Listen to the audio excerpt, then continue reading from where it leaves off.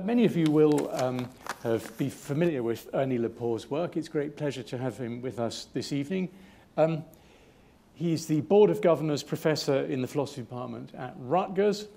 He's known internationally for his work chiefly in the philosophy of language, but also in the philosophy of mind and cognitive science.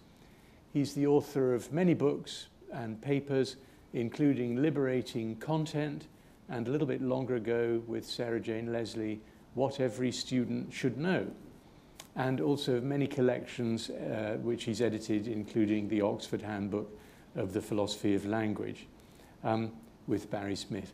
And tonight his lecture is going to be entitled Slurring Words, Slurring Articulations. Ernie, over to you.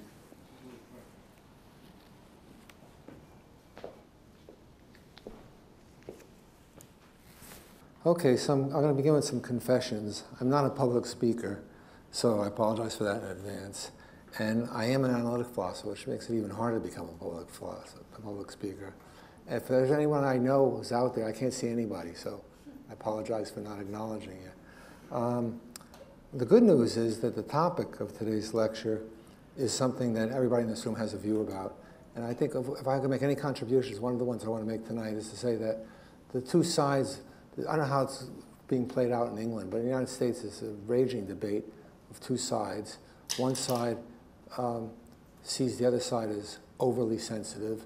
The other side sees the other side as incredibly insensitive.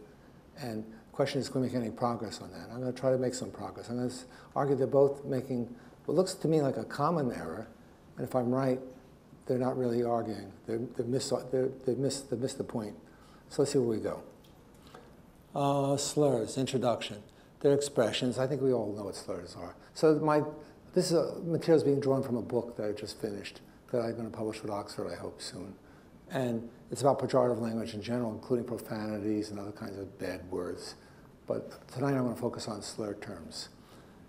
And I have several graduate students from England who tell me that I should not assume that English slur terms in England are the same thing as English slur terms in English.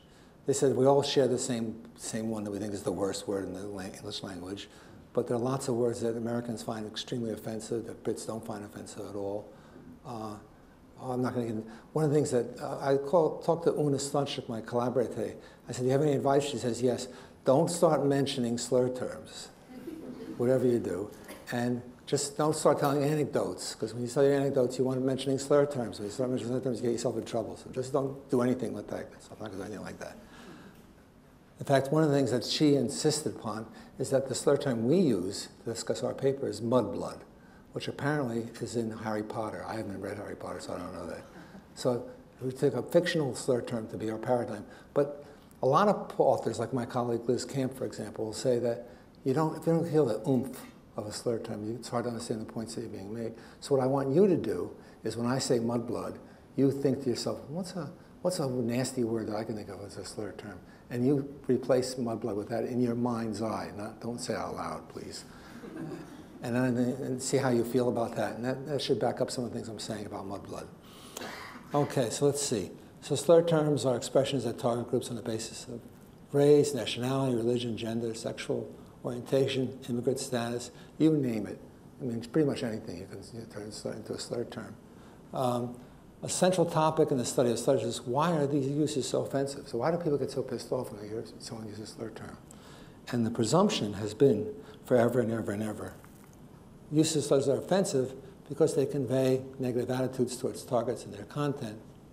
And semantics teaches, so the consensus view is that slur terms are bad because of what they mean. That seems like a commonsensical view. I'm not surprised that it's held so widely. I think it's crazy and utterly wrong. I'll say why in as much detail as I can without turning this into a linguistics talk or something to that effect. But it is the received view. When I started writing on this stuff, I started thinking about this stuff in the early aughts. I had a graduate student who is now a professor at Syracuse, Lavelle Anderson. And Lavelle and I said, Lavelle, why don't we read something together? And he said, let's read Tim Williamson on pejorative language. I said, the guy at Oxford? I said, does he even know what a profanity is or a slur term? And he said, he's written on this. Well, sure enough, I read the article, and it's just an excuse to talk about something else. So when I looked at the articles on slur terms by Dummett, for example, and one by Brandom in America, they were always about something else, like inference and so on. And slur terms were used, the data from slur terms was used just to back up some philosophical view. The only paper I could find that I thought, well, this is a really useful paper about slur terms was one by Jen Hornsby that she published a long time ago on silencing. I thought that was a really impressive paper. But otherwise, I was a bit surprised. So just as a sort of autobiographical point, I was surprised with how little had been written on the topic, because it seemed like the kind of thing that just begged to be written about. And Lavelle and I published a paper, which was, I thought it was a book report, so to speak, of how we spent our year together. And that paper has several hundred citations, so I recommend writing on slur terms if you want to get heavily cited. It's really embarrassing. These papers I wrote with Fodor, which are classic papers in a way, Lavelle and I just ran past them. That's life. So anyway, since semantics teaches us the ways of expression, so the idea is that if you study semantics, one of the topics of semantics is how do words acquire the meaning they have, and how do those meanings fit together? How do they play out in the sentence at large or in the discourse at large? So if you know something about that, you think, well, when someone says that slur terms are bad because of what they mean, well, let's see. Let's think of the various theories of meaning we have, various expressions we have, kinds of expressions we have, and how they mean what they mean. And does slur terms look like any of them? So that sets us off on a pretty boring task, which I'm not going to spend much time on. So this is the plan book for today. Canvass and reject some meaning options. I have what I consider like the knockout punch. So I only have to give you a little taste of the first couple of meaning theories, as you'll see in a moment. Not all of them, because I have a knockout punch against any meaning theory, which I believe works. So we'll see. You might not think it works, but we can talk about it later. Then reject the alternatives. So we've seen on a meaning theorist, like Lavelle and I, we defended something we call prohibitionism. Maybe that works. I don't argue those theories don't work either. So I'm going to argue that all the theories that I'm aware of that are in print, including ones that I put in print, are bad. They don't work. And I'm going to offer a brand new one today, which on its face sounds cockamamie, but it's not. I'm going to give you some data that I think will defend it. Okay, so the predicative account. So the obvious place to start is with predication. So you think when you say, John is an African American, that's not offensive. It might be, actually it might become offensive. I just found out recently, I gotta be careful, I'm so careful, I'm so rotten with these anecdotes. But I don't think this one's bad. So I have a gay graduate student, and he told me recently that homosexual was not quite a slur term, but it was not a preferred term. And I said, wow, how did that happen? Why? He said, because it sounds medical. And I'm not sure if I follow that exactly, but it sounds like it's a diagnosis or something to that effect. So these things are constantly shifting, fading in, fading out, and so on. A lot of the slur terms that I remember from my childhood, if I were to say them out loud, many of the younger people would say, well, that's not a slur term. Yeah, it is. I gave a talk, you have to be careful though. I gave a talk at Hampshire College one time, and I used a slur term that Dummett uses in his papers. It's an old term, which I'm not going to give you. It's an old term from English, from French, I guess, of a slur term of Germans. It was after World War I. And I had never seen the expression before, so it had no significance for me at all. And I was saying this to this large room at this talk at Hampshire College, and Angelica Kranzis, a well-known linguist, a friend of mine, was in the lecture hall, and she was almost weeping. I said, what's happened? She said, well, actually, that word means really bad things for me. My father and I went to Paris after, she's German, went to Paris after the war, and some French guy walked up and yelled at my father, called him this word, and I could see the hurt in his face. So whenever I hear that word, I think of the hurt in his face, and I decided, mudblood, that's the way to go. Now, if you break up over mudblood, I apologize in advance. So let's see. So you might think it's predicative. You might say, well, the difference between African-American and a slur term like the N-word. So when I originally started writing on the slur terms, I published a couple of pieces in the New York Times on the N-word.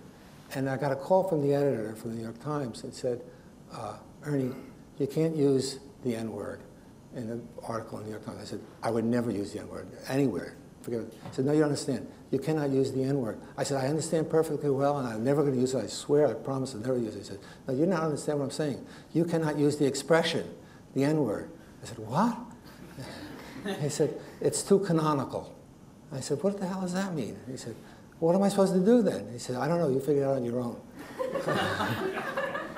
Well, I'll never forget that. We had like an Abbott and Costello routine. Don't use the N-word. I would never use the N-word. No, you just used it. I said.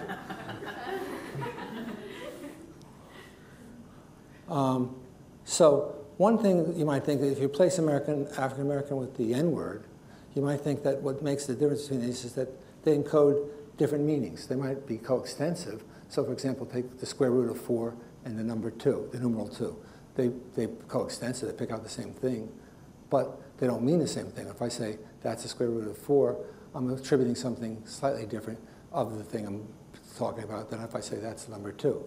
Okay? So you might think something like that's going on with the slur terms, that they overlap in extension with the sort of positive terms, what they call them, neutral counterparts, but they don't mean the same thing.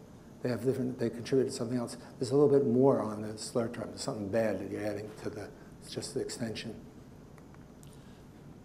Well, the problems with this account this is the earliest accounts I could tell were identified and supported, is that one of the things that's sort of bizarre about this literature, which you could find it for yourself if you don't believe me, look up a slur term in the OED. In fact, look up, if you know a language that has several slur terms for the same group of individuals, look that up. What you'll find is the exact same entry. In fact, you pretty much find the exact same entry for all slur terms is, a pejorative expression for this group. That's the meaning. And you say, well, they don't all have the same meaning. Well, how do you know that? Well, if the meaning is what drives the offense, some of these terms are much more offensive than others, even if they're coextensive. There are some words in English that you use for a group that are way more offensive than other words you might use for the same group, even though each is offensive to some degree. So you need some specificity. You never get it. So one of the shocking things about the literature is if you read any professional article on the topic, nobody ever gets around to giving you the meaning. They say some Mickey Mouse thing about, oh, it's something bad, and it's something that goes like this, is bad. So let's see, mudblood is a muggle-born wizard, I think something like that. Did I get that right? I'm impressed. Muggle-born wizard, something, but it's a bad thing to be a muggle-born wizard. That's it. You think, that's it? That's not supposed to get offended by? And you think, that's not enough specificity. So one of the shocking parts is that, oh, everybody's a meaning theorist. Nobody actually ever gives you the meaning. Or if they do give you the meaning, it's some highfalutin technical thing, which you think, that can't be what pisses anybody off. I mean, you'd be asleep before you got to the end of the definition. The other thing is, some people just say, well, it's indeterminate. You think, well, that's bad. You don't want it to be indeterminate. Well, why not? Well, usually when you communicate with people, you have an intention. You want to convey some information. If you can't do that, then in what sense are you communicating? I mean, if I can't tell you what I'm intending to get you to believe, then in what sense am I trying to communicate something to you? So I intend to do something, but it's indeterminate, whatever it is, so you're never going to figure it out, a definition, because it's indeterminate. That's a bad thing as well. But anyway, if you look at, here's the third argument. The third argument is based on the behavior of slur terms inside other larger discourses. So if you negate Hermione is a muggle-born wizard, you say that's false, or it's not true that she's a muggle-born, or she's not a muggle-born wizard. You know that you're saying, take that predication and remove it. It doesn't apply to her. That's what it means. But now when you say Hermione is a mudblood and you deny that, she's not a mudblood, or that's false, it looks as though you're still being offensive, right? When you say, she's not a mudblood, again, pick your favorite slur term. Mudblood might not do it for you, but pick one that will do it for you. And you say, that's bad, I would never say that. That sort of thing. The point being that they're not doesn't have the impact it should have if it were predication. If it were predication, you could withdraw the predication just by saying not. But it doesn't work that way. The not sentences are as offensive as the non-not sentences. So that tells you however the slur term's meaning, if it is its meaning, which is contributing to its offense, it's not by way of predication, it's something else. Well, a number of people saw that immediately and moved on to these presuppositional accounts. So if you look at a sentence like, John has stopped smoking, what's interesting about that sentence is if you say John has stopped smoking, I say that's false, or he has not stopped smoking. We're both in agreement. We both backgrounded that he used to smoke. In other words, I can't deny that he stopped smoking without committing myself to him having smoked, right? It's part of the, but it means to say it's presuppositional. So that looks like a better candidate, perhaps. You say, well, John's a mudblood. No, he's not. He's not a mudblood. If it's presuppose the content, that explains why I can't get away with saying not and withdraw the offense. The reason why is because it sort of scopes outside. So when I say someone's presuppositional that he stopped smoking, it's already presumed that it's part of our common ground that he used to smoke, and now I'm telling you he stopped, and you say, no, he hasn't. So similarly, it's already part of our common ground that whatever is bad about being a mudblood is presumed that we know what that is exactly. And when I say he's a mudblood, and you say he's not a mudblood, we're sharing the bad stuff, right? Even if you don't want to share the bad stuff, you're sharing the bad stuff. You're complicit at least, and therefore this is a better candidate than the predicational account. Well, the problem with this account is that we know that there are ways to block this presupposition. So consider the sentence like, Mary said that John used to smoke, but he never did. So that sentence does not presuppose that he used to smoke, right? It's a presuppose that Mary presumes he used to smoke, but I don't have to presume it. In fact, I denied it.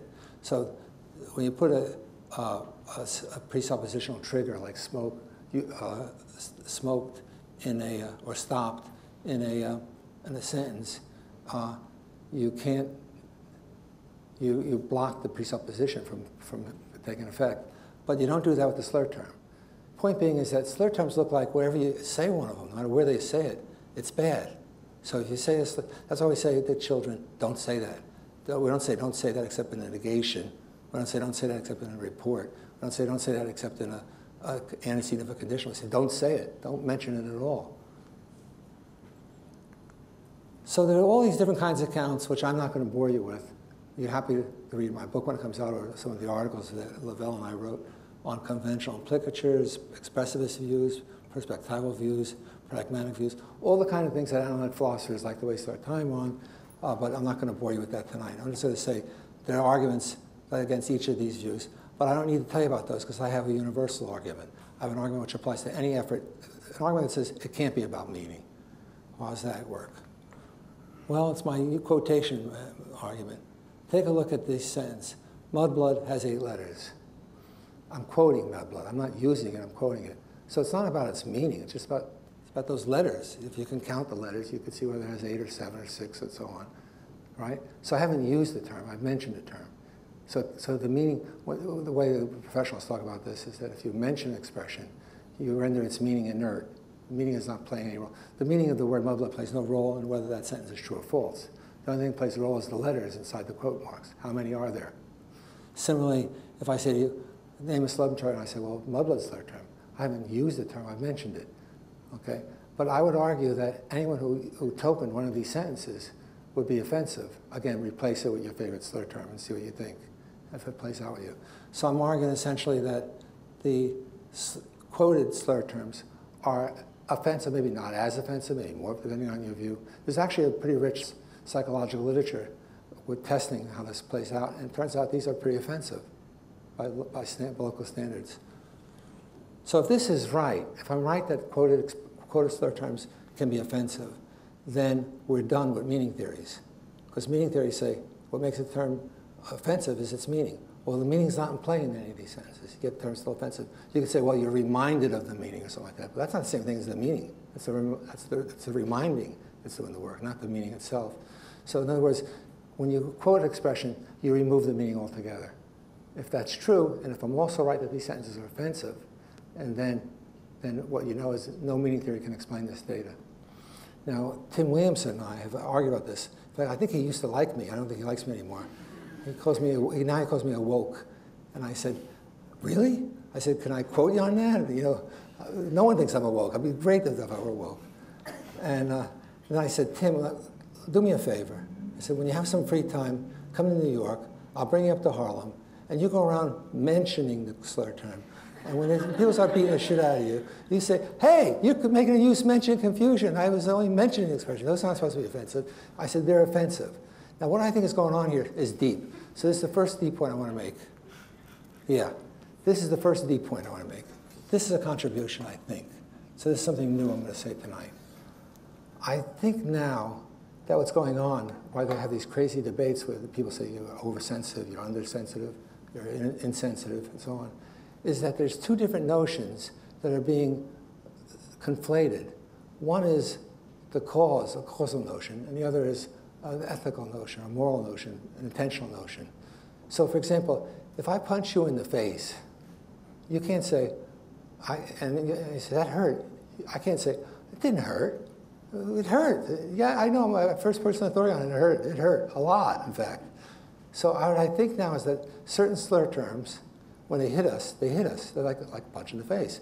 It's like you're being slapped. You're stung. That's the expression I use. Certain slur terms sting you. Now, does that mean it was wrong or bad, or is there any way to remove blameworthiness or something? Yes, of course. If it's a child, I was at a conference in Italy on slur terms a couple of years ago. There were maybe 20 papers, maybe 15 of them were by Italians, who don't really speak English as a native language, of course, and they don't really know English even as a second language, but they know the N-word. And they drop that N-word over and over and over. And after like 10 days, I said, stop. I can't take it anymore. I got to get out of this room. It's driving me crazy. I was being stung. I didn't think they were doing anything bad. I didn't think they were immoral. I think that, or another example, I taught a course once in St. Petersburg in Russia. I asked my collaborators from St. Petersburg to give me a list of slur terms in Cyrillic that they could give me for Russian. I flashed on the board, the kids went nuts. They all pulled out their iPhones and said, I've never seen these words written down before. And of course, it had no impact on me at all. None. Didn't mean anything for me. There was nothing going on. I was not stung by them. But sometimes, if you're familiar with the language, you know something about its history of usage, you are stung. And that's the bottom line. That's enough to say it offends me. Now, does that mean that you did something wrong? Well, it depends. Tell me some more about what happened. What happened? Did I punch you because you insulted my mother, or punched me first, or something to that effect? That might be relevant. In the child's case, where you say, well, he didn't know better. We tell him then, don't use that word anymore. Don't say that word anymore. But we don't blame him for having done something wrong. We just think he was ignorant. Or a foreigner, for example. So in other words, I think there are issues that are moral issues, or I think what's going on in this literature is that people are conflating causal issues with moral issues. They're talking past each other. So no one could deny that some slurs sting you. And in fact, what happens usually is they didn't sting you initially. There are expressions I can think of that were neutral words in the 50s and 60s and 70s that became slur terms in the 80s and 90s, and now are sort of fading away in the new millennium. And that's what happens with words. I'll come back to that later. But from that, it doesn't follow that it was right or wrong to use the terms. Those are independent issues. So I think the moral issues are downstream. First we say, this expression offends me. And then we ask, why? Why did the person use it? What was going on? Was it a play? Was it an artist trying to make a point, maybe a theatrical point or an artistic point? Was it a pedagogical environment? Was a teacher trying to teach you something about slur terms? You know, so one of the things that's funny to me about Liz Camp is she begins her papers almost invariably by saying, I know I'm going to offend some of you, which her theory is basically saying no one should be offended by a mentioned expression. But she says at the beginning of each lecture or each paper she writes on this topic, I apologize in advance for offending anyone who's offended by my mentioning a slur term, even though part of her theory is that you can't offend anybody by mentioning a slur term. So in some sense, reality takes over and she forgets her theory. Just remembers how humans interact, and we don't like hearing slur terms if we can help it. So that's a big point. That's a huge point, which I think is the kind of point that you'd expect to be taught in ethics in the first week of school. So, and these people are really smart, so I don't know. I don't have an explanation for why they would make this conflation, but I'm pretty confident it's being made. So what I say here, arguments for the aptness of a slur, say in pedagogical context, reports of other speech, or within an artistic context, rely on a sting. Some tokenings can be blameless or excusable, even if, say, sting transpired. We might excuse an ignorant child or a non-native speaker, even though their tokenings are painful. So I'm not denying that the slur terms are painful or not. What I'm denying it has anything to do with the meaning of the slur term. So how it came to have that sting is an interesting question. All the semanticists are committed to the view, the meaning theorists are committed to the view that has something to do with meaning. I think that's a crazy view, and I can't find any evidence that supports it. Prohibitionism. So you say, okay, let's drop the meaning theories. Suppose you're right, let's drop meaning theories. What's left? I said, well, you could do what Lavelle and I did. We were prohibitionists. Basically what happened at the end of the year, we said, none of these theories work. What should we say? Well, let's just say words are prohibited. We didn't win a lot of converts with this view, but what is the view out there? Remember, one of the things that's complicated about doing philosophy is it's hard to track the dialectic. It's easy to get lost and forget where you are. So we are, at this point in my paper, where generously you're going to concede to me the meaning theories don't work. Maybe you don't really believe that. Maybe you think you have a meaning theory. I'd like to hear it. Not now, during the discussion. But give it to me now, and what's left? So Lavelle and I said, not much left. Maybe we should just say that they're taboo. There's certain terms that are taboo. Why they became taboo is an interesting question. Probably have to talk to sociologists or historians or psychologists or somebody other than a philosopher. Someone who actually knows something about the world and explain how that happened. But just the same, that's what happened. What happens is somewhere along the line, these words were prohibited. They were considered taboo. They were no longer to be used. And when someone breaks the prohibition, it stings, we think. That part sounds a little slippery, and I agree it is slippery. I concluded that when writing this paper. So slurs are prohibited words, and the offensive effect of a tokening one results from violating the prohibition. So basically, under the prohibitionist view, the sting is the result of you being offended that someone broke the pact, the prohibition. It's in virtue of a slur being banned that it acquires the potential to offend when tokened. That's the view. Nothing to do about meaning. Doesn't mention meaning at all. Elaborated. Prohibitions tie the pejorative effect to taboo associated with the word itself. Since prohibited words are normally prohibited everywhere they occur, prohibition explains why the offensive effect tends to remain even in case of quotation. So it's not as if you could say to the king who prohibited a word, oh, I'm just quoting it. That's not going to play out.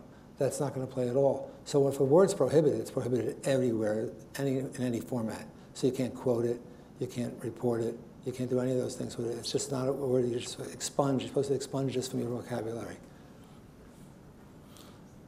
So I've explained why quoted words could be bad, even if the meaning's not in play, because they're words, they're there. The theory just says the word should not appear anywhere. It's prohibited, it's taboo, it's illegal.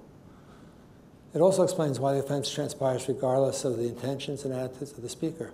An inadvertent violation of a taboo, even in the absence of a negative attitude or malicious intention, is still a violation of a taboo, and as such, it is offending. So even if you have no bad intentions, it still can be offensive to others, even if you didn't intend to. I mean, imagine you live somewhere where the waves came in every night, and they sound like they were saying the N-word. You know, it wasn't. They couldn't. It's waves. It's just, you know, but it sounded like that. It would annoy you. You would say, "I got to move. I got to get some earplugs, something." You would not be happy about that. That's the idea, roughly. You're not going to blame the ocean. Oh, the ocean's an evil creature. It's an evil part of the world. I imagine somebody thinks that, but you don't have to think that. Reasons for prohibition. How come words become prohibited? Well, who knows? That's not philosophers don't decide that. That's a decision from relevant authority. It's interesting what counts as relevant authority is not always obvious. So Reverend Jesse Jackson, when he was running the presidency under the Rainbow Coalition, he wanted to banish the word black. He thought black was a slur term, essentially. And he wanted to make it a slur term. But the young people said, hey, I like that word. That's a cool word, Black Power, you know, Black Panthers, I'm black and I'm beautiful. These kinds of things resonated well with the community. So they said, we know you're rich and famous and so on, influential, but we don't agree with you. So someone as influential as he is would not be the relevant authority for deciding this. And the other one, there was an example where an expression for African Americans, which was the polite form in the 50s and 60s and 70s, why was it banished? Not because it meant something bad, because it was introduced to be a polite form. But at some point, I think it was Du Bois, someone was had a conversation with a young girl, a black girl, and she said, we didn't choose that term. They chose that term for us. We should choose our own terms. And that was sufficient grounds for banishing the word. They said the relevant authority was Du Bois and this young woman, and they said this expression is not one that self-determination should be decided by the individuals the terms apply to. This happened in Norway not that long ago. So Norway is not famous for its open door policy. Shockingly opened their doors to Norwegians. The Norwegians. Yeah, that's right, though. They opened their doors to Somalians. And I was shocked by this myself. I had a position in Norway. There's not Norway I knew. And then you could tell how old somebody was by how they reacted to the expression that the Norwegians decided to call the new immigrants to the country. They basically chose the Norwegian word black. And if you were over 50, you would just boggle with your imagination. Well, just black, it's a color. It's nothing bad. We don't do anything bad by it. If you were under 50, you said, hey, they don't want to be called black. You can't call them that. It was a Norwegian word, something like that. So there's an example where it wasn't the meaning. It was just who gets to decide what I'm called, and so on. So that could be a reason as well. I doubt I could list all the reasons why, because I doubt I have the talent or the knowledge to do so. But you can imagine all sorts of kinds of stories contributing to this. What else did I mention? Anything else? A history of usage and negative associations that have risen through history that are evoked tokens. Reasons of self-determination. I listed all those. Now, criticism. Alas, it doesn't work. I like it to work, but it doesn't look like it works. Why not? What's wrong with this view? Well, there's been lots of times in the history of the world where words have been banished, and nobody felt like they were offended, or they weren't turned into slur terms, and so on. So, for example, the Russians, under the Tsar, banished all sorts of words, like all of Polish, all of Ukrainian, all of Belarusian, all these different languages. When they took over a place, they said, no, you got to speak Russian from now on. No more of this nonsense, this other stuff, just Russian. I don't think that made all of Polish slur terms. Every word in Polish is a slur term. Every word in Ukrainian is a slur term. So there can be banishments, on prohibitions on the use of terms without equipping these terms with the power to offend or sting. I don't think the Ukrainians thought their language was full of slur terms. I don't think the Russians thought Ukrainian was full of slur terms. But just the same, they were banished. So banishment can't be enough. So if the prohibitionist is the view that banishing a word, prohibiting its use, calling its usage taboo, is what gives it its sting, that can't be right because these are counterexamples. In fact, the general view is that Lavelle and I got this cockamamie backwards. The terms don't become bad because they're banished. They're banished because they're bad. So the question is, what made them bad in the first place? Not what provoked you to banish these words? What provoked you to make these words taboo? What provoked you to prohibit these words? That should be the question. And if you say it's not meaning, what else is left? So this view was considered, I think, by many who criticized it, just to be on the wrong track. Now, my second contribution tonight. I said I had some original things to say. The first one was this conflation, which I think people learned in the first week of ethics. I don't know, I didn't take that week. But it looks like an obvious distinction. But I think it's one that's in play in literature. Another one that I think is in play in literature, and one I want to challenge tonight, is one that I kind of discovered. I was shocked that I had to discover this, because it looks like the kind of thing that should have been around forever. Certainly you'd think the medievals must have known about this. They knew about a lot of stuff. But no one's ever seen this before. So prohibition maintained that it's words that are subject to taboo. Content theorists, all the meaning theorists I've mentioned, they claim that the potential offense in a slurring words meaning or use, so again it's words, all about words. To cite an old adage, it's words that have consequences. However, the offensive effect of a slur is triggered not by the word or its meaning, but rather by some, though not all, of its articulations. So I'm drawing a distinction between an expression or a word and its articulation, how you pronounce it, how you spell it, and so on. That distinction has never been made before, as far as I know. In fact, most people on word individuation identify a word by its shape, right? Which is a little weird because sounds don't have the same shape as graphemics. So I want to first thing I want to do is make a distinction between words and articulations. This is my second contribution. And this is something which is, when I tell it to you, you're going to say, that's obvious. But as far as I know, no one's ever seen it before.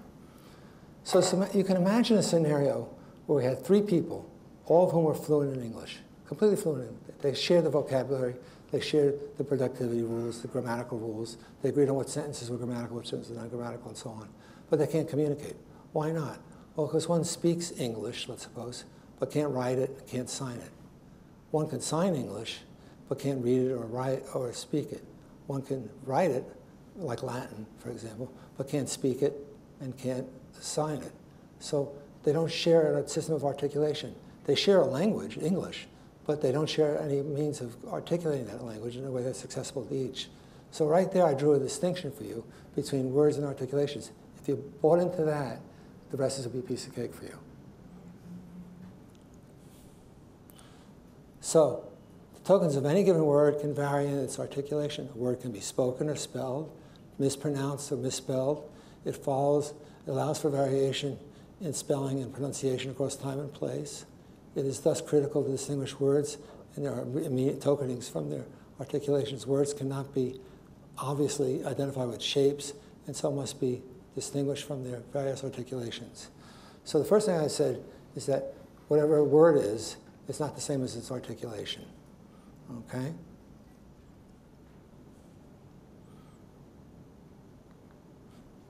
So now I'm going to offer a newest account. This is new. This is not old. This is new. So I want to claim that the primary triggers of offensive effects of tokens of slurs are neither the terms nor their meanings, not the words.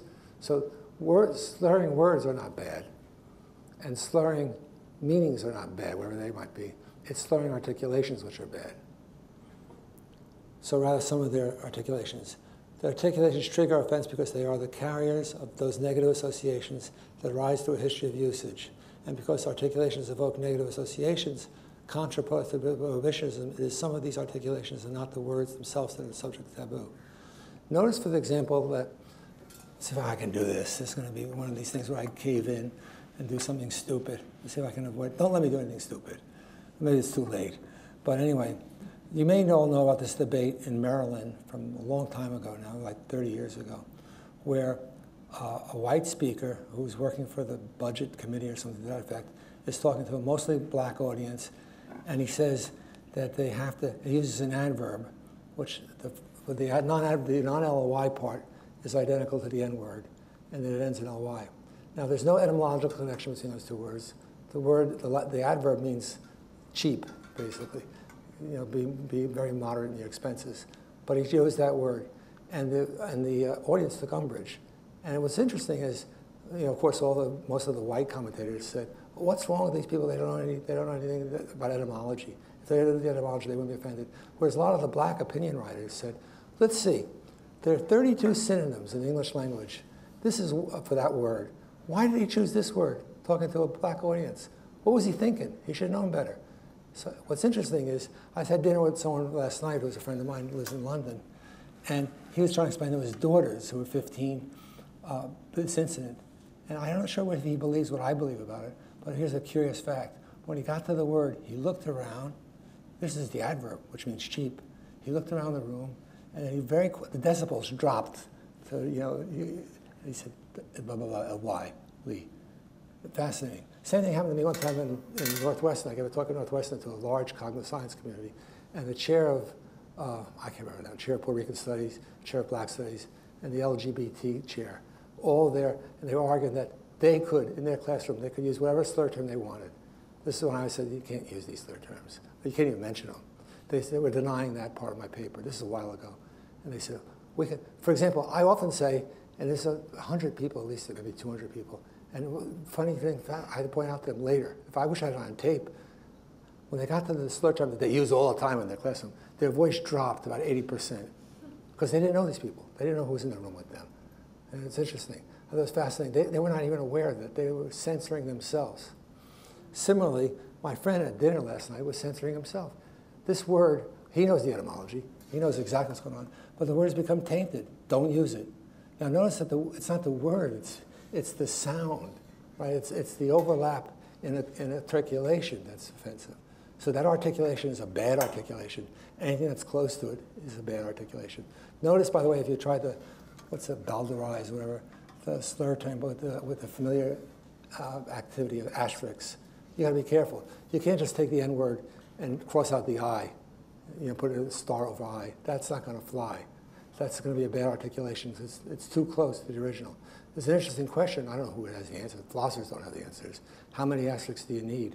You know, where do they have to go? You can't put asterisks across the whole word. What's that? Sometimes you see that in comic books. You don't know what's going on. So it's easy to conflate articulation with words. Why is that? Well, here's a well-known fact, right? You can't use a word without articulating it. So every time the word occurs, an articulation of the word will occur with it. So they're inextricably intertwined in a certain way. How do you separate them? What kind of test can you use? So I'm claiming that it's not the word that's offensive, it's the articulation which is offensive. And you say, that's crazy. Because how would you even prove that? Because they're inseparable. Well, they're not inseparable. Think of homophones. My guess is that if you have a homophone, which is innocent, right, but it's articulated in the canonical way that a slur term is, that's bad. If you drop that homophonic word on your audience, it's going to be bad. There's lots of cases. I should have put more cases up, perhaps. Maybe I'll do it next time I give a talk. But here's an example from a guy at USC who got fired. So he's teaching Mandarin Chinese, and he's teaching it to business students. And the question was, what do they use for a kind of filler word in Mandarin? So in English, we say, What do they do in Chinese? He said, oh, they use the third person demonstrative. They use the third plural, they use it. And that's pronounced, and it's pronounced identical to the N word. And he repeated it over and over again. And he got fired. Now, you might think that was harsh, but then, you wonder, like, what would it have been like if I were there? Like, how many times did he repeat it? Why did he repeat it that many times? So all those kinds of issues play a role. Or what was the tone? Was he amused? Was he enjoying it? Was it purely academic? In some sense, it may not matter. What matters is that he chose it. Now, by the way, there's no, let's bring Tim Williamson back onto the table. There's no possibility of a use-mention confusion here. He said, I'm now going to speak Chinese. I'm going to use a word in Chinese. It's not English, it's Chinese. So there's no question of use-mention. It was just another word from another language. But it happened to be pronounced the same way that a certain word, a slur term in our language is used. And therefore, it's prohibited, so to speak. It's impossible to talk a word without articulating. All right, actually, fine. But then why think articulations rather than words trigger offensive effects? Short answer. The effect tends to persist whenever the canonical articulation of a slur is present, even if no slur is tokened. And conversely, the slur loses its potency when its articulation is sufficiently far off from the articulation. So I gave you an example of the word not being present. Speak Chinese. If you speak Chinese, here's an even better example. In Chinese, in Mandarin, there are certain written words that are highly offensive, but not spoken. If you speak the words, no one's bothered by them. But if you write them, so that's got to be articulation, right? Because it's the same word. You're speaking the word and you're writing the word. When you write the word, you do something bad. When you speak the word, you do something okay. So it can't be the word that's got you. It's the articulation. It's another kind of example.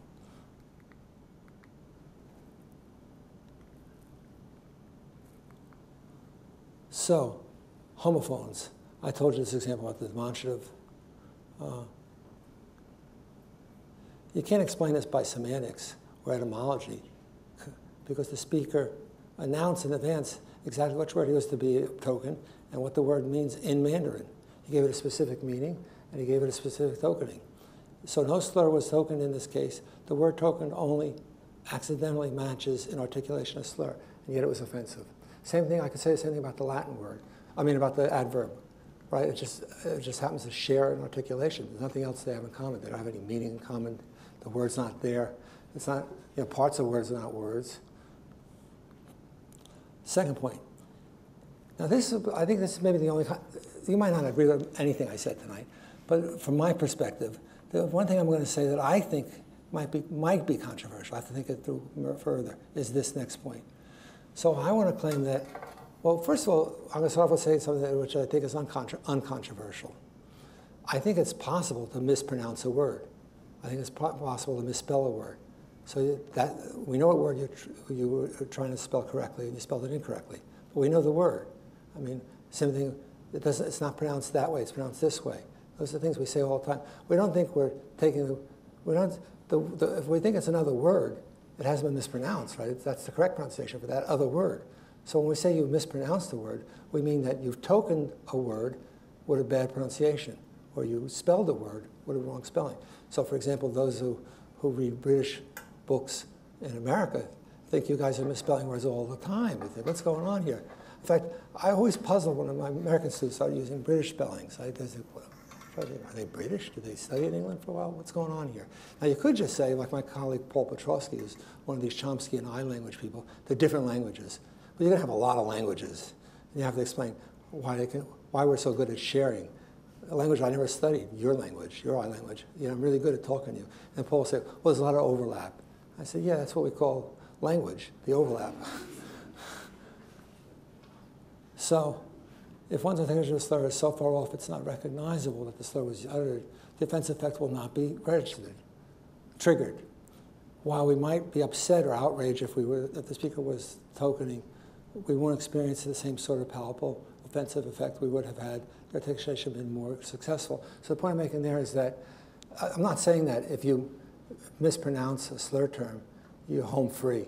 I mean, someone might say, "You realize what he was saying?" No, well, no, what was he saying? He was saying that, "Oh, that bastard, I can't believe he said that out loud." And you get really angry. But that's that's downstream. That's not this thing that's like punch in the face. So when you mispronounce a word, you don't punch the person in the face, but you still have pronounced it.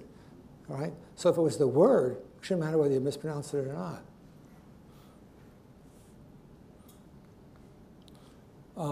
Shifting articulations.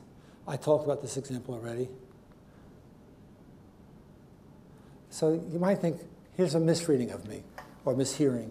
You might think I'm saying, oh, it's all about sound, that sounds are bad. I'm not saying that. I'm saying that sounds, associations are created by the articulations, and the associations are what makes the sound bad. The reason why little kids like to play, think about children. They like to play these games where they trick you into saying something. It looks like you're saying something. My kid's done it to me for years. You just say, "Oh, what's the name of the street we're on? Say it 3 times fast." He says, "You can't believe you said that word." So, for example. So in other words, he's trying to get me to make a certain pronunciation. He knows I'm not going to token the word. I'm tokening something else, but it sounds like a bad word. Okay? So the sound is what the association attaches to. So whenever we hear that sound later on, and by the way, as terms fade or enrich, the sound doesn't change. And I'm done. Oh my God. I'm so happy to be done. Okay. Thank you all very much for putting up with me.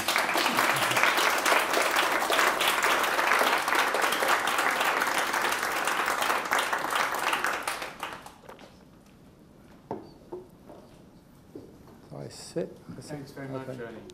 Questions? If you're writing or printing, right, how do you get the articulation in a slur word? Where did it come from, you mean? Well, how do you do it? It's a skill, isn't it? I mean, if you read Rudyard Kipling, for example, yeah. Very few people do nowadays, alas. But, he's got... I see. That's a good question, I think. Soldiers and so on and so on. Yeah. There are plenty of slur words there.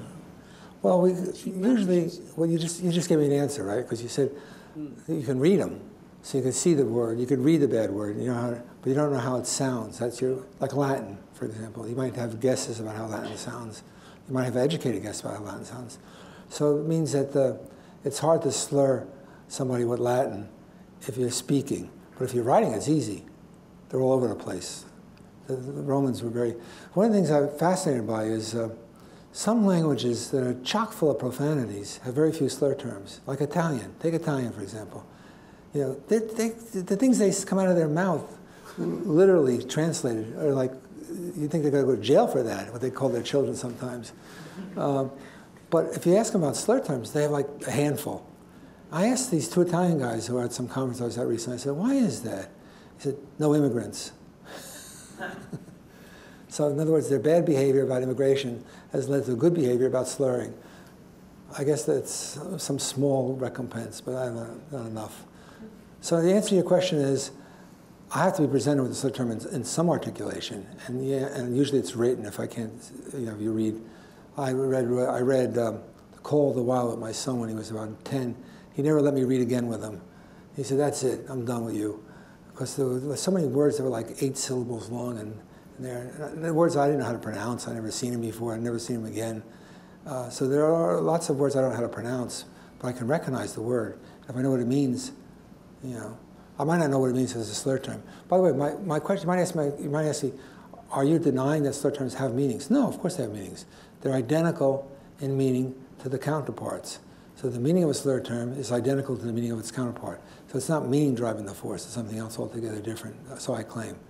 By the way, probably the most influential American philosopher who died recently, Saul Kripke, if you think about his views about naming and so on, if you think of these slur terms as names of groups, what I just said would be obviously true. I hadn't thought about that until relatively recently. So there's a philosophical underpinning for this view as well, that the meanings are identical. It's something else different about them. What I'm claiming is what's different about them is their associations attached to their articulations. I don't know, I think he was next.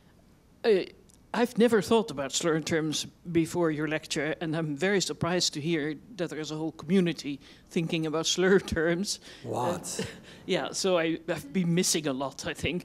But I don't know about that part, but the first observation that they're not behaving normally, let's say, in a truth-functional way, is definitely setting them apart, even though I don't think we should have any hope to sort of single out slur terms as a particular identifiable category in the language. Right. But I started wondering, can we conditionally slur? So put the slur term in a phrase in a consequent of a conditional? And I think we cannot do that in general unless the antecedent contains some information about a reason or rationale or whatever you might want to call it, to to use the slur term probably as referring to the, or applying, I should say, to the hearer. Okay. Is that Let me compatible with the way you look at it? I'm trying to figure out, I have a date I'm going to give you, but I'm trying to figure out how to give it to you without winding up in jail or something. If I say to you, if someone is inferior on account of being black, right? I have that in the antecedent. Then he's an N-word. Okay. You don't think that's bad? I don't recommend you do that. But there's an N-word in the consequent, right? The information in the antecedent, which usually for presupposition, for example, is a way of canceling the presupposition. So if I have the meaning, if I say, look, if John used to smoke, then he has stopped, right? That doesn't commit me to John used to smoke, right? So the same thing you might think if a slur term has this presuppositional content. I don't know what it is. No one ever tells me. But assume it's X. So if X is the case for black members of the black community, then John is an N. That's bad. So the very thing that you were suggesting we could do, we can't do for slur terms. So I disagree with you about the slur. Slur terms are bad no matter where they occur. There's no happy place for a slur term. There's no, if you go into a white supremacist meeting in Alabama or something like that, I recommend that you don't use any slur terms ever. Yeah. Briefly, can you have a prohibitionism that is contextual to each particular language? So I know your argument was arguing against prohibitionism. It seemed to be like across the board. Yeah. Perhaps prohibitionism works for, there's prohibitionism subscript English or US English, a prohibitionism subscript Mandarin Chinese, that helps to explain all the things you're talking about, right, and yet seems to avoid moving into the articulation aspect at the very end of your talk. What's interesting what you're saying is that I think that's how I defend articulation. So one of the things I'm worried about is that I can't tell you, so one of the things I'm worried about is that I can't tell you how an articulation, how much of an articulation has to overlap with a slur term for it to become inherit the bad things. And then my answer, tentatively so far, has been it's context sensitive. That's why I was saying philosophers can't answer it. Usually when a philosopher says context sensitive, it means like, I don't have a clue on how to do this. You know, I don't know. It's just context. It's all about context. So I do that for articulation. So when I ask you, if you ask me, you know, does it have to have 3 letters in common, or 4 or 5? Does it matter what the letters are? I don't have an answer to that question. I'm going to defend this by saying I shouldn't. That's not a philosophical question. Maybe it's a linguistic question or some other psychological question, it looks like. But then it's going to vary. You're not going to get a straight answer. You're not going to get an algorithm, right? Because it's going to vary from context to context, which means I don't know how to do it. Now, I don't see why you said that about prohibition. Now, how would that help? How would contextualizing to languages help with the prohibitionist? My arguments against prohibitionism. So the standard argument against prohibitionism is I got it backwards. Words aren't prohibited first and then become offensive later. They're prohibited because they became offensive. That's why they're prohibited. That's the view that I have to respond to. And you thought you were going to help the prohibitionists. If you want to help me, I'm more than welcome to take the help. Bring it on. So tell me, how does the contextualizing help, though? I wasn't sure I followed that part. So you were saying that you're going to contextualize prohibition to English, American English, British English, French, German, and so on.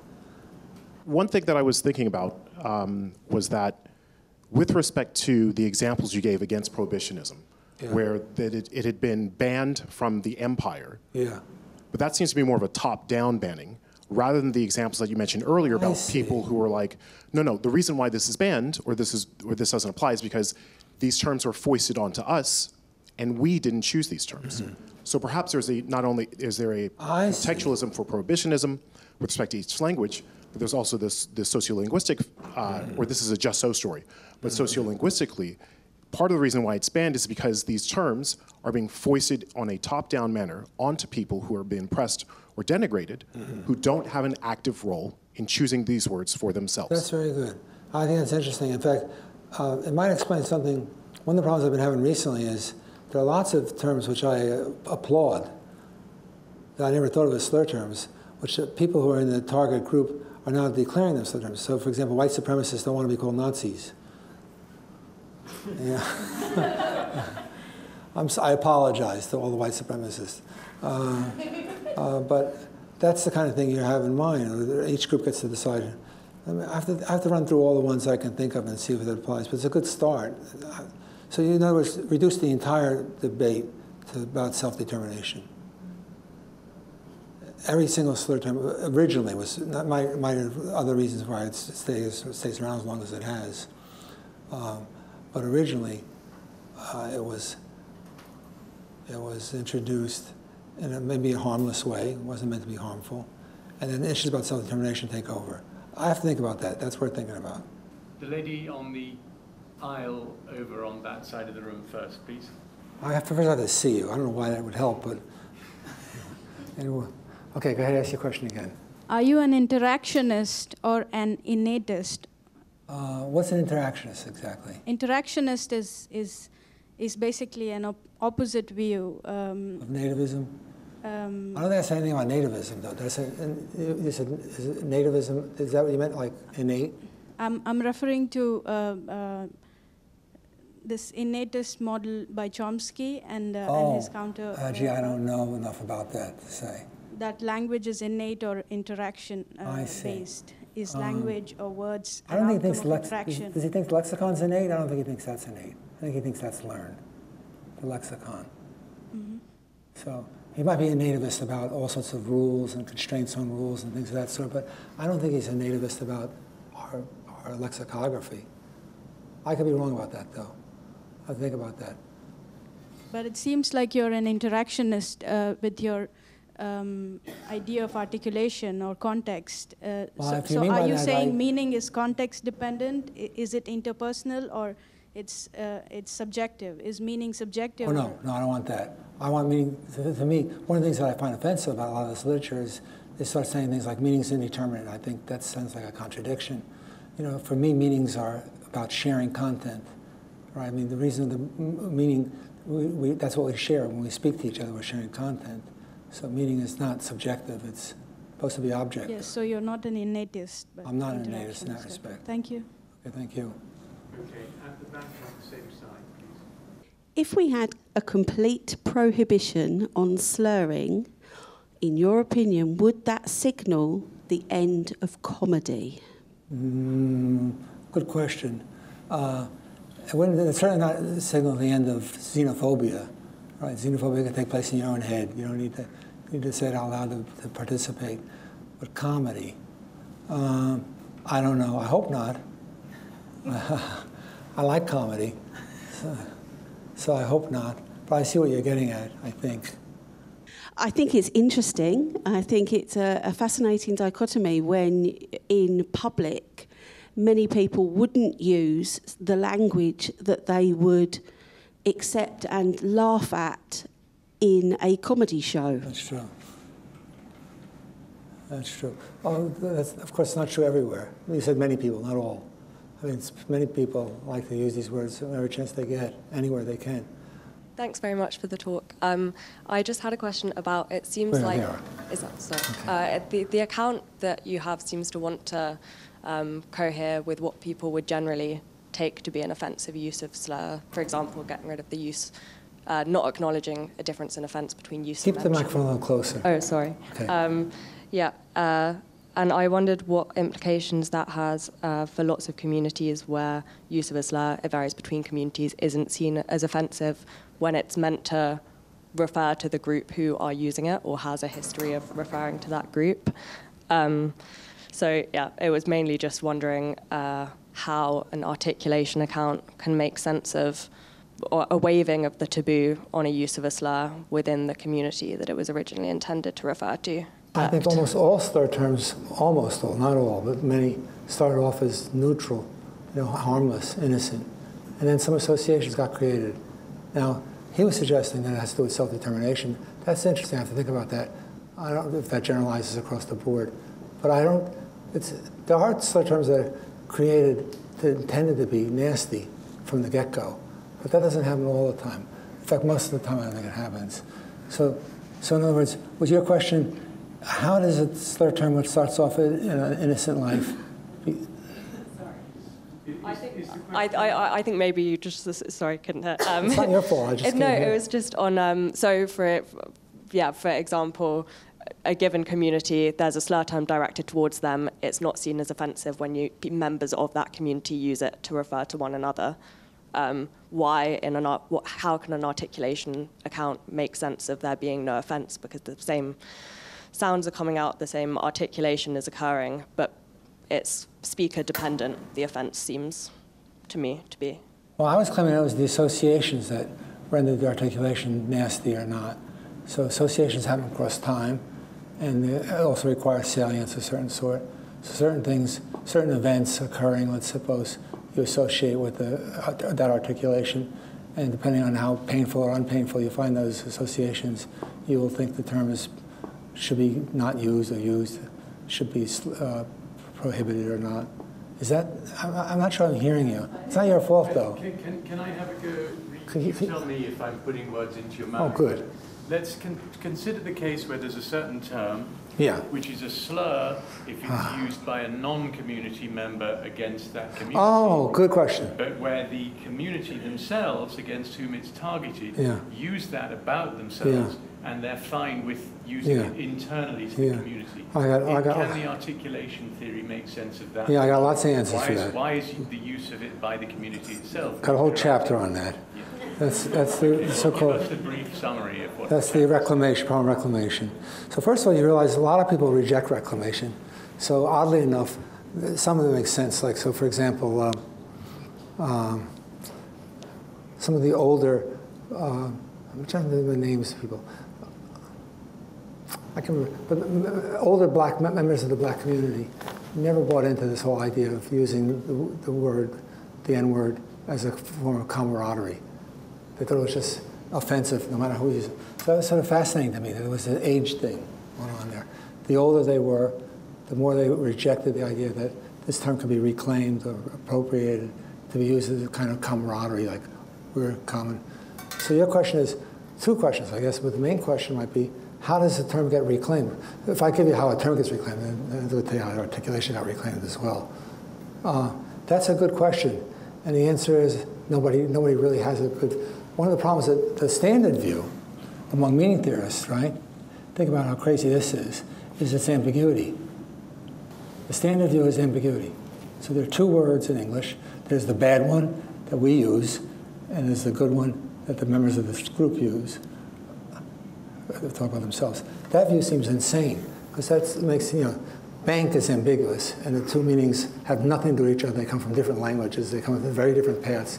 So usually ambiguity is thought lexical ambiguity is thought to be an accident, so to speak. But certainly not an accident that the reclaimed word is identical to the word that was offensive. So that's a problem, right? You have to think, how am I going to solve that problem? And I don't know how to solve that problem exactly. But I don't think it's peculiar. I think it's everybody's problem. It's one of these things where I don't think anybody has a solution to that problem. On the articulation account, I see. You see that it's the same problem for the meaning account, right? Because you don't want to say ambiguity. And I can't say different articulations. So I need a special story. One of the things I did say in the past, which I thought was cute, I don't know if it's correct, is that they're like sanctions. You know, like when we sanctioned Iran, let's say, or something like that, we didn't prohibit medicine coming in. We didn't prohibit things for children that were going to make children's lives better, food and things of that sort. So there are these escape clauses on prohibitions. That's cute. I don't know how insightful it is, but it was a way out. I mean, you know, philosophers are basically trying to find a way out most of the time. So I think that would answer your question, but it's not satisfying. So I don't have a satisfactory answer yet. I'm working on it. Okay. There were a couple of questions, I think, in the front finally, yeah? Okay. Thank you. That was really insightful. I remain largely convinced, I would say. My question was, like, you mentioned passingly that there was this slur, I cannot remember the language, that was offensive when written, but not when spoken out loud. Mandarin. Mandarin. So, it's a general feature of what's so-called lexicographic languages. Languages that the written form is not syllabic or alphabet. It's not based on, you can't infer what it's going to sound like from reading the words. So when you learn Mandarin, you learn two languages, the written language and the spoken language. Okay, so this half answers my question, I guess. So like in this sense, there's like, this language accounts for two different types of articulations. One of them is written, one of them is spoken. Right. Okay, so this would not work so much in English or in other languages that don't have? No. I have any examples. I have homophones in English. Is there any example where the spoken version is offensive but the written version isn't? Not that I can think of. One of the problems, of course, is that some written forms can be pronounced in lots of different ways, and they mean different things depending on how they're pronounced. That's why they're called homophones, I suppose. No, I don't think so. Yeah. Good try, though. Yeah, okay. That sort of answers for you. Thanks for the talk. So I guess towards the end, if I'm understanding right, you're saying that the force of a slur term sort of comes from the associations like its articulation would have. I guess I'm having a little difficulty trying to understand how the associations that an articulation has is, you know, different from the meaning the term has. Not completely independent. So think of associations as like tone in Frege's sense. You know, tone is not part of meaning, it's not shared. So let's start off with simple cases. So when I see grass, I think of my mother rolling me in the grass. That's not you thinking, you have different associations, let's suppose. But some of our associations are common. We sometimes refer to them as stereotypes or prototypes and something like that. We have certain beliefs that we see certain statistical generalities that we embrace and so on and that fact. So none of that's about meaning. Why not? Well, because meanings have certain properties and these things don't have those properties. So meanings compose, for example. You could take two meanings for words and put them together to get a meaning of an expression. You can't take two different stereotypes and put them together to get a third stereotype. Jerry Fodor and I wrote a famous paper on this called The Pet Fish. So think of your stereotype, the red herring and the pet fish. Think of your stereotype of a pet. Might be a dog or a cat. We think your stereotype of a fish might be a trout. I don't know. I don't have any. But you put them together, what's your stereotype of a pet fish? Well, it's going to be a guppy or something like that. But you can't get guppy out of dog and trout, you know. So that's the kind of way of saying that whatever these things, associations are, they don't blend like meanings blend. They don't compose. So I don't care about the meaning parts off the table. So associations are just like these connections, psychological connections. When I hear the word, right? When I hear an articulation, what do I think of? What comes to mind? My view, when I hear the word dog, I think of dogs. Okay, that's a semantic connection. But it might be fuzzy things or something like that. Because I remember my dog, I never had a dog, but if I had a dog, it would have been fuzzy, let's imagine. Okay. Go ahead. I was just saying, but it is because of like the shared associations that, you know, we find a slur offensive, right? That's what stereotypes are, right? Shared associations. And sometimes the associations are not so bad. They're just common, you know, they're just, I remember one of my teachers from graduate school, Paul Emile, a psychologist, said, you know, there's a lot of truth in a lot of stereotypes. Don't think they're all bad. And I said, okay, don't tell me. I'm not listening. Yeah, they don't have to be bad. Usually they get bad when people talk about what causes them. Like, why is there this connection? Oh, because they're inherently this or something like that. That's when it gets bad. Okay? Did you have a question? Yes, but don't you think that's a very easy way and perhaps quite an efficient way to slur a person is to address him or her by a name which is different from their preferred style of self-designation. For example, somebody prefers to call himself Robert, and I deliberately address him as Bob. Yeah. Or the opposite would be also true. He prefers to call himself Bob in quite an informal way, and I, on the other hand, sternly look into his eyes and say Robert. And that he would feel ill at ease. What do you reckon? If you agree with me, how does it fit into your theory? I agree with you 100%. But it's not pertinent to what I want to do. Why not? Because I want to distinguish slur words from slurring. So I can slur people by saying, I don't want you hanging out with those people. You know, those people over there, that side of the room. Stay away from those people. It's a kind of a slurring. It doesn't mean those people is a slur term. Slur terms are defined as names of groups, you know, targeted groups, and so on. I have a collaborator I wrote a book with named Matthew Stone, and he goes nutty when people call him Matt. Don't ever call him Matt. He freaks out when he calls him Matt. But that doesn't make his name a slur term or the diminution of the slur term. So I want to distinguish between slurring and slur terms. And slur terms are names of groups that are objects of scorn or something to that effect. Whereas slurring, I think it's another one of these areas which is shocking to find out how little is written on it. Like, what exactly is the intonation? So I was telling him before we got started about how in philosophy, in the 70s, Saul Kripke wrote this famous paper about speaker reference and semantic reference, in which he embraced H.P. Grice. Grice had been sort of persona non grata among analytic philosophers because he didn't do modal logic or something. Who knows why? And then all of a sudden Kripke said, no, he's kosher, it's fine, you can read him. And what moved Kripke were these scalar implicatures. Implicatures like, well, you say, I just saw the guy pull a red handkerchief out of his hat. And you said, well, it looked red. And Kripke says, you know, normally that's considered a challenge, you know, a disagreement. You're shading the guy, right? He says, I saw it red when he said, well, it looked red, meaning you didn't see it red. Okay. Now, Grice and Kripke bond over this example and say, this refers to a deep psychological, anthropological, sociological fact about human beings. When you follow a strong statement with a weaker statement, you're casting doubt on the strongest statement. Bullshit. It's a Grafengian of English. Well, it looked red. That intonation pattern means I disagree. Notice if you said, he didn't pull a red handkerchief out, I said, well, it looked red. I'm still disagreeing with you. Notice if I said, yeah, it looked red. I'm agreeing with you. So in other words, there's an English convention which doesn't not exist in Italian or French or German. They have different conventions in different languages. And that convention says that this intonation pattern means such and such arbitrarily. Now, what I'd like to see happen, which has never happened, is someone to take a look at these so-called slurring cases, not slurred words, but examples of the verb slurring, and see, is there any commonalities? Is there anything we could say in general about why when I say, I don't want you dating those people, right? Why that's considered, in some sense, insult to those, a diminution of those people, a slurring of those people. So we do talk about slurring independently of slurs. And I don't know, I like the fact that, I don't like it, it's just there. I don't deny it exists, but I don't know what the rules are. There's also other kinds of examples, like for example, if I say, has the Serb come yet?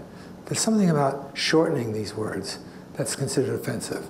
The Croat, the Serb, why, I don't know.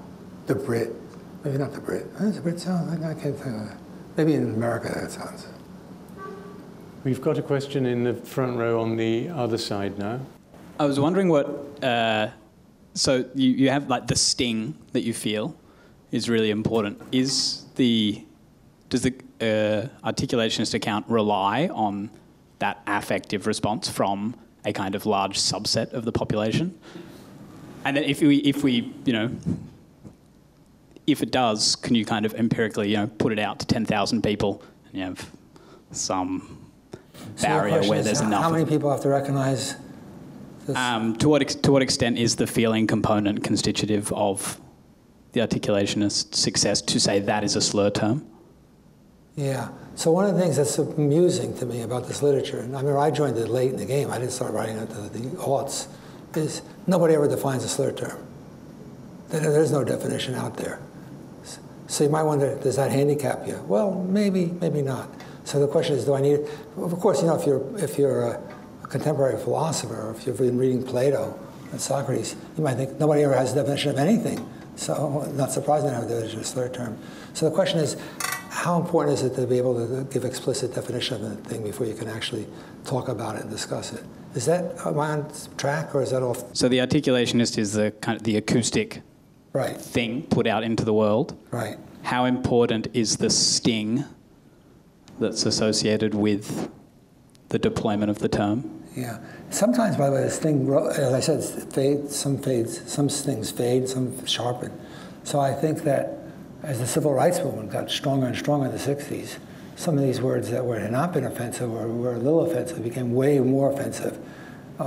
I don't know why that is. Maybe because there's a larger group of people who were worried about it. Maybe because it was more salient. The bad associations were more salient. We were seeing these images from Mississippi and places like that we didn't like. So I don't know why. But I don't know if it's philosophical. That's my way out of these things. It's not my problem. It's your problem. Let me try a question, then I'll come back to you. So you said at one point in the talk, Ernie, I think you said that your children used to try and get you to, say some word very fast, and then you'd say a bad word. I'm not going to tell you what it is. So I just wondered, there are many, many words, like the F word, for body parts, for sexual activities, for things that have scientific names, which it's not the done thing to say. If you have to say it in court, quoting somebody else, you say, I do apologize, Your Honor, for having to use such a bad word, etc. Or you have euphemisms like the F word. But they're not slurs, because nobody thinks that those body parts or functions, they're not trying to say that they're bad in some way.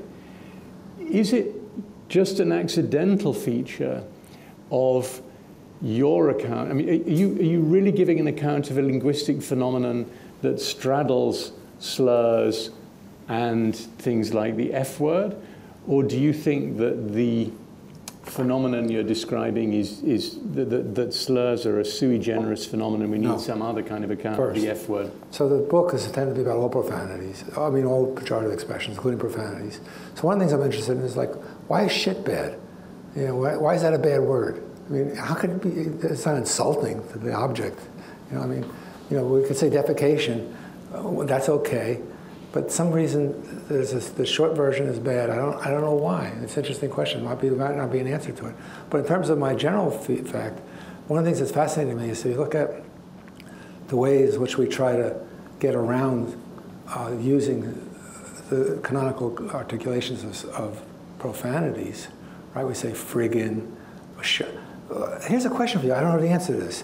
Is shite a nice version of it, or is it a? Depends what country you're in. If you're in Ireland, it's worse. But I mean, is it like friggin', or like what's another one we sometimes use? Shoot. We say shoot. Oh shoot. In Kansas, they say that. I guess I'm not sure. But I mean, is shite actually a bad word, or is that the nice version? Is that the cleaned up version? You don't know? It's like you better learn. 10% nicer, I would say. It's like 10% nicer. Okay. Okay. So that's an example I would have in mind, is that, so, because you might think, that looks pretty close. Is that close enough to be bad? Well, she gave an answer. The answer is yes. She said 10% nicer. So she's actually saying, that's not far enough. Go to shoot. You get to shoot, you're like, what? What's that mean exactly? Friggin'? I never use that. Do people still use that word? I don't know if they use it anymore. What's some other words that you can think of that, like nice versions of dirty words? But, okay. By the way, can I just say one more thing? Notice that when I say friggin', right, I'm actually articulating the bad word in a nice way. It's like the asterisks in a way. It's not like a different word altogether. It's a different pronunciation of the bad word. So it's a respectable pronunciation of the bad word. That's what I'm claiming. I'm sorry, go ahead. But so you say they're just the same phenomenon. So the badness of slurs, in your view, then can't have anything to do with the badness of the attitudes being expressed by the slurs. Well, as I just said a moment ago, I don't understand why shit is a bad word. It's kind of puzzling how it became a bad word, because it's picking out the same thing defecation picks. They pick out exactly the same thing. What's a polite way of picking out? I don't know what that even means, but it's polite. More polite to say defecation. I think it means that more your audience will know what you're talking about. I didn't say the same explanations were in play. What I was claiming is that the articulations, that might be a different story to explain why the articulations of the non-slur terms became offensive and so on. But what I want to claim is the articulations. And if you look at the behavior of when you're trying to clean up your profanities, it's a lot like trying to find, nice ways of saying bad words. Disguising bad words with nice ways. I agree. And what I don't know the answer to is what counts as a disguise. Like how is it? Can you count it? It doesn't look like it counts the number of letters. I don't know how to answer that question. But I know when I see one, I know it's sort of wild, because when I'm confronted one, I realize it's a nice version of a bad word. Okay, thank you. Yes, in the front. Thank you so much for taking a follow-up question. So my question on the possibility to have slurs in a consequent of a conditional was meant to push for the view that, of course, it's the performative force that we have to get a better grip on. Right. Now, I still think, an example, despite your warning, if you eat this whole bag of French fries in one fell swoop, then you're a pig, right? Where a pig is a very normal word, but it can be used as a slur in this particular phrase, right?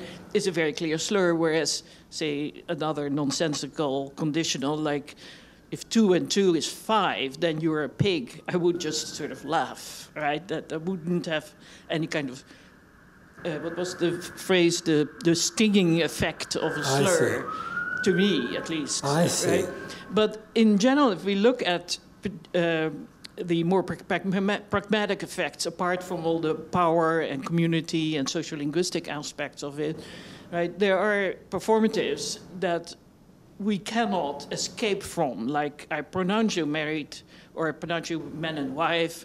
It's not something you can say, oh, sorry, you made a mistake or something, right? Or it's not true, or right? It happens, and if you're the victims, you cannot say that, you cannot escape from it, I would say, right? But from a lot of offenses, even if they're intended as offenses, we can escape. And my view of offenses has always been that an offense only works if it's accepted as such, right? So a promise, like I promise you a rose garden, can be just something sweet you say, right? And everybody recognizes that you're not in a position to promise a rose garden, and hence it doesn't really have the effect of a promise, it just has the effect of having said something sweet, right?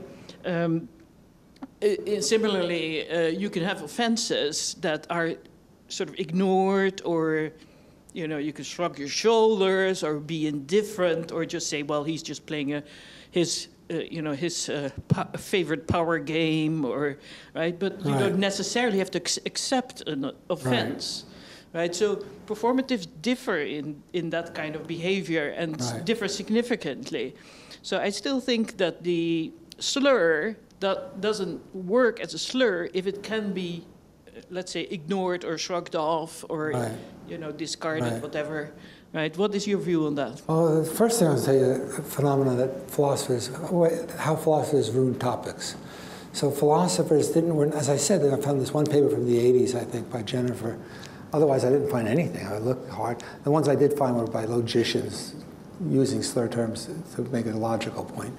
But then all of a sudden, maybe a few other people wrote some papers, and then what happens every time, the philosophers swarm in. It's like they're like advertising agents or something. They think, let's see, what are the niches haven't been filled yet? You know? And before you know it, within a couple of years, every possible position has been explored and defended and changed and added on, something like that. So those views I gave you, I think I had a list of 6, but it's really a disguise of like 100 views. Believe it or not, there are performative accounts of slurring. So there are published papers. Yeah. So it's not, you're not the first. That's do I think? Now, what was the question? The question is, oh, the problem with your suggestion, I think, it was brought out by that original paper I read by Janet Hornsby, which is that if you think you can blow him off by remaining silent, so to speak, ignoring him, that the problem with that view, which she argues, and I think she's convincingly right, is that sort of has a feeling of complicity. Like if you're in a room, that's what's so awful about these words. If you're in, I'll give you an example. So I was in a room with a bunch of faculty, and Lavelle, who was a graduate student. And one of my colleagues, who's no longer my colleague, thank God, came over and he said, a white guy, by the way, that's an important part of the story. He comes and he said, hey, Ann, what's happening? And all the rest of us, like, we all backed up like 3 steps, like, I don't know this, I'm not part of this thing, like that. And then he finally left, and Lavelle said, that guy's an asshole. And he was right. But the fact is that we didn't say anything. You know, we should have said something right then and there. There's always a fear that if you don't say anything, it's interpreted as, and that's what's going on, right? You might think it's too sophisticated for xenophobes to think this way, but I think even if it's only implicit, the pressure is to see how much you get away with so that it becomes backgrounded, so that this usage of these terms become acceptable. So that's the goal, so to speak. So I'm not sure that ignoring it helps, because you were suggesting that. You know, the other one that I thought we were getting close to was the Lenny Bruce account, right? Lenny Bruce thought that in the 50s, that if we just all could get out and just say the N-word thousands of times, and words against Jewish people, words against women, and so on, somehow they would lose their significance. It doesn't work. I mean, they don't die, they don't change and die easily. These words are around for good reasons, and just repeating them isn't gonna, so that's not a good response either. But I'm not sure that ignoring them helps, because it might just empower them. If by ignoring you mean don't respond. Good. Well, clearly there's a lot more to say about this, but I think we're timed out for the evening. So thank you very much, all of you, for your contributions. Let's thank Ernie very much for that talk. Thank you.